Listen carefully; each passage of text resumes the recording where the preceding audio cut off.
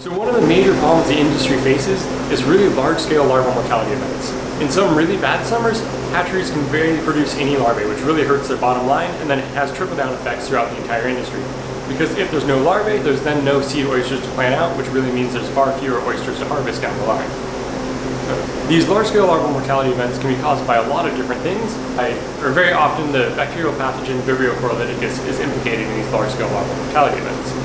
And one of the things that we're looking at is trying to figure out why sometimes there's a complete crash in larval culture, and other times we can detect this pathogen in really high concentrations, but the larvae are completely fine. And one of the main theories behind this is that it has to do with the microbiome of that larval culture.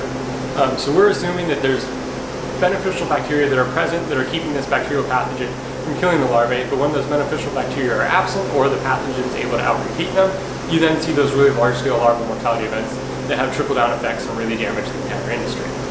So what we're trying to do is we've screened hundreds and hundreds of different bacterial isolates, all of which we found from within oysters or within the larval culture water. So we're trying to identify bacteria that are present in healthy oysters, but are either absent or not present in high enough concentrations in diseased oysters. Then we grow those beneficial bacteria up in the lab, add them back to the larval culture water, and then add high concentrations of the pathogen and see if we're able to keep the larvae alive in the presence of that lethal concentration of pathogen.